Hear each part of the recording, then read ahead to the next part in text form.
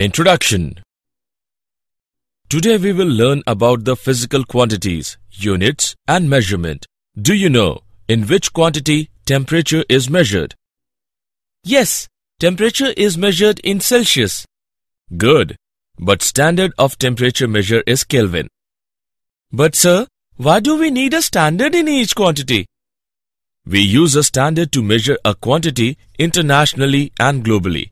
Now we study the units and measurement and concerned topics.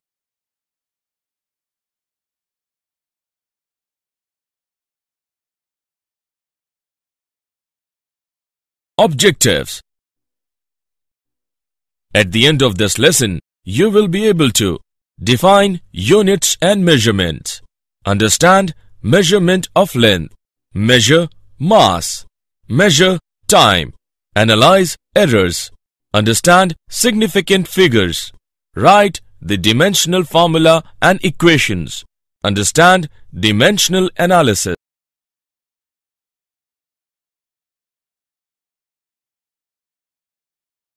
Units and measurements. Measurement play a very vital role in the study of physics. Measurement of a physical quantity requires A. A standard in the form of which the quantity is to be measured. B. Numerical value which represents how many times that standard has come in the physical quantity. Units are classified in two categories. They are A. Fundamental units and B. Derived units. A. The units of fundamental quantities are called fundamental units. B. The units which are derived with the help of fundamental units without involving any numerical value are called derived units.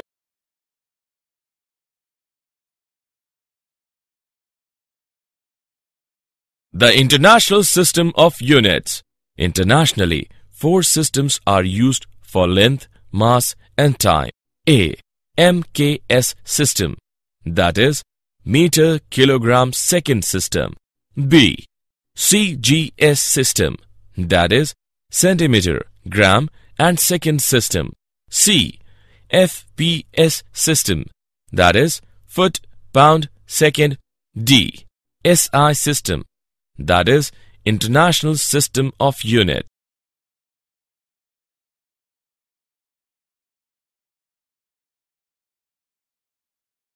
Measurement of length. As you know, we use meter scale, vernier calipers, screw gauge, etc. for the measurement of length. We use some indirect methods for A. Measuring large distances and B. Measuring very small distances. A. Parallax method is used to measure very large distance. For example, distance between Earth and Moon. Let us understand with an example. A girl is observing the rod against a wall from 2 different points P and Q. She notices that the position of the rod seems to change with respect to the wall. This is known as parallax. The distance between P and Q is called basis. B. Tunneling microscopy is used to measure very tiny distances because it has very high resolution. For example, calculation of size of a molecule.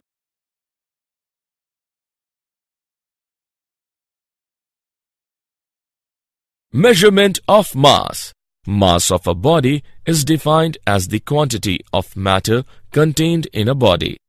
There are 2 important physical quantities related to mass of a body. These quantities are inertial mass and gravitational mass. Inertial mass. The mass of the body is determined by measure of the inertia of the body.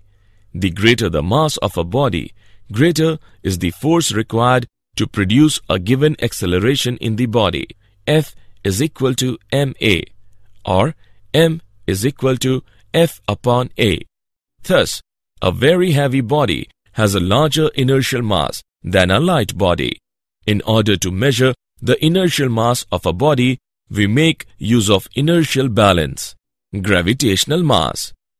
It is the mass of a body which determines the gravitational pull due to the earth acting upon it. In order to measure the gravitational mass of a body, we make use of common balance. The mass of an object is determined by comparing its mass with that of known masses. In terms of atoms and molecules, the standard unit of mass is Unified Atomic Mass Unit, that is U. 1 unified atomic mass unit is equal to 1 U is equal to 1 upon 12 of the mass of an atom of carbon-12 isotope including the mass of electrons is equal to 1.66 into 10 raised to the power minus 27 kg. Measurement of time. Any phenomenon that repeats itself can be used as a measure of time. The measurement is based on the counting of repetitions. The unit of time in all the system of units is second. Some techniques to measure time interval are given as electrical oscillators. These use an alternating current supply of frequency 50 Hz. The rotations of a synchronous motor run on this alternating current are used to obtain a time scale. Electronic oscillators. Electromagnetic oscillations of very high frequency are produced by a semiconductor device. The small time period of such oscillations can be used to measure small time intervals. Quartz crystal clocks. A quartz crystal shows piezoelectric effect. The oscillations produced can be used to measure time intervals. Atomic clocks. These clocks make use of periodic vibrations taking place within the atoms. Radioactive dating. This technique is used to measure long time intervals by noting the ratio of the number of radioactive atoms which have undergone decay with the passage of time to the number of surviving atoms. Carbon has been used to estimate the age of fossils. Error. The result of every measurement by any measuring instrument contains some uncertainty. Error in a measurement is defined as a kind of uncertainty. The accuracy of a measurement is a measure of how close the measured value is to the actual value of the quantity. Precision tells us to what resolution or limit the quantity is measured. There are three kinds of errors. Number 1. Absolute error. It is the difference between its measured value and actual value. Number 2. Relative error. It is defined as the ratio of the absolute error in its measurement to its actual value. Number 3. Percentage error. It is the product of its relative error with 100.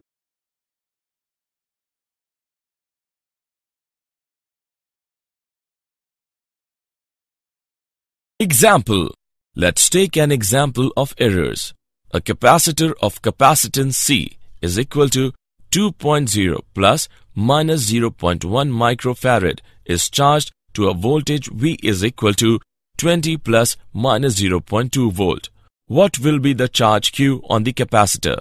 Use Q is equal to CV. Let us see the solution. Q is equal to CV.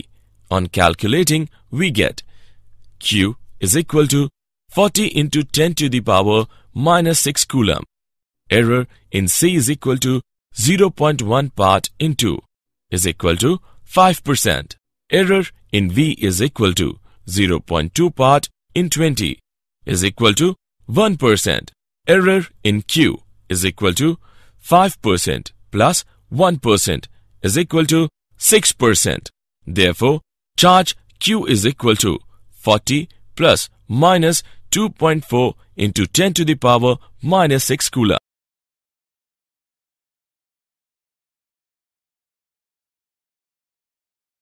Significant figures. Significant figures in a measurement are defined as the known digits in the measurement. Number of significant figures in a measurement represents the level of its accuracy. It means more the number of significant figures in a measurement, more accurate that measurement is. Let us take an example. 1.000 centimeter is most accurate as it has 4 significant figures. Rounding off. It is a process by which number of significant figures can be reduced as per requirement. Let us take an example. L is equal to 2.6587 centimeters. On rounding off, L is equal to 2.659 centimeters.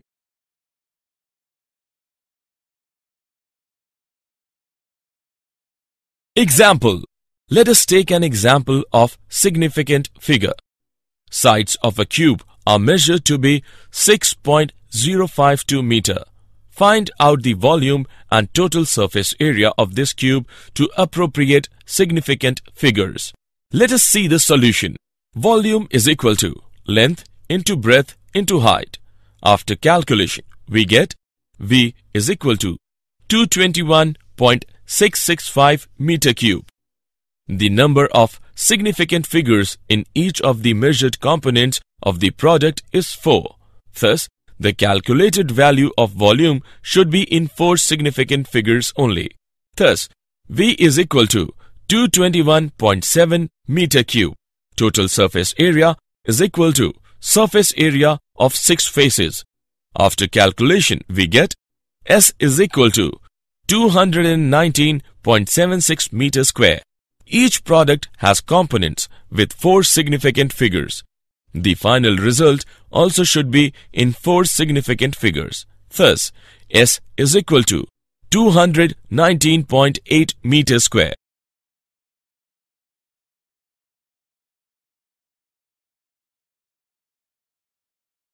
Dimensions of physical quantity. Dimensions of a physical quantity are the powers to which the fundamental units have to be raised to express the unit of that physical quantity. All the physical quantities can be written in terms dimensions L, M and T.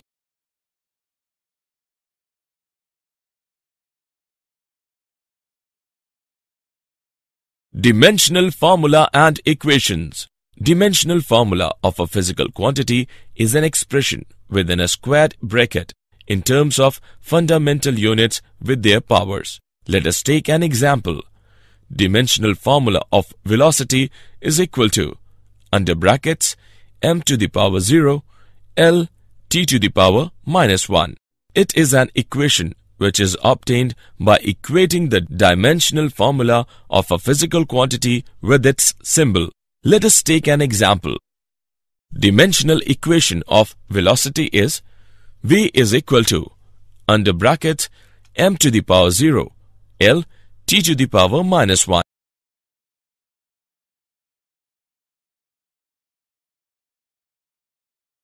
Dimensional analysis. The magnitudes of physical quantities may be added together or subtracted from one another only if they have the same dimensions. Uses of dimensional analysis. A. To convert a physical quantity from one system of unit to another. B. To check the correctness of a given physical relation. C. To establish a relation among the given physical quantities.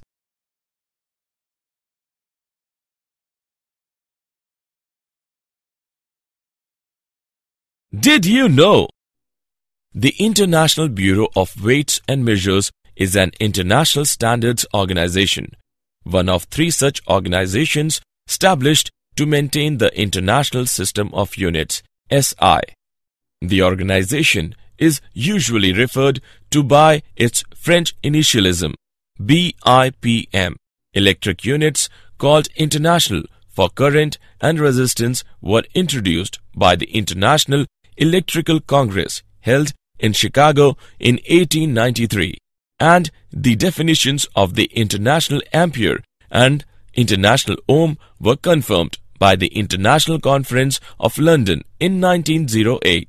The way temperature scales used to be defined, it remains common practice to express thermodynamic temperature, called T, in terms of its difference from the reference temperature. T0 is equal to 273.15 Kelvin, the ice point. This temperature difference is called a Celsius temperature. Summary. Let us summarize what we have learned. Physics is a quantitative science based on measurement of physical quantities. Certain physical quantities have been chosen as fundamental or base quantities.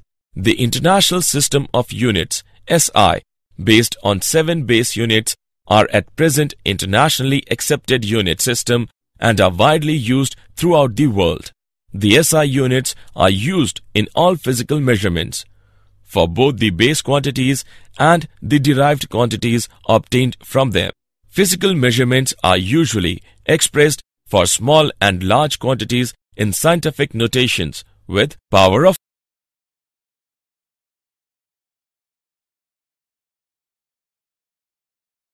In computing any physical quantity, the units for derived quantities involved in the relationship are treated as though they were algebraic quantities till the desired units are obtained. Direct and indirect methods can be used for the measurement of physical quantities in measured quantities. While expressing the result, the accuracy and precision of measuring instruments along with errors in measurement should be taken into account. Dimensional analysis can be used to check the dimensional consistency of equations, deducing relations among the physical quantities, etc.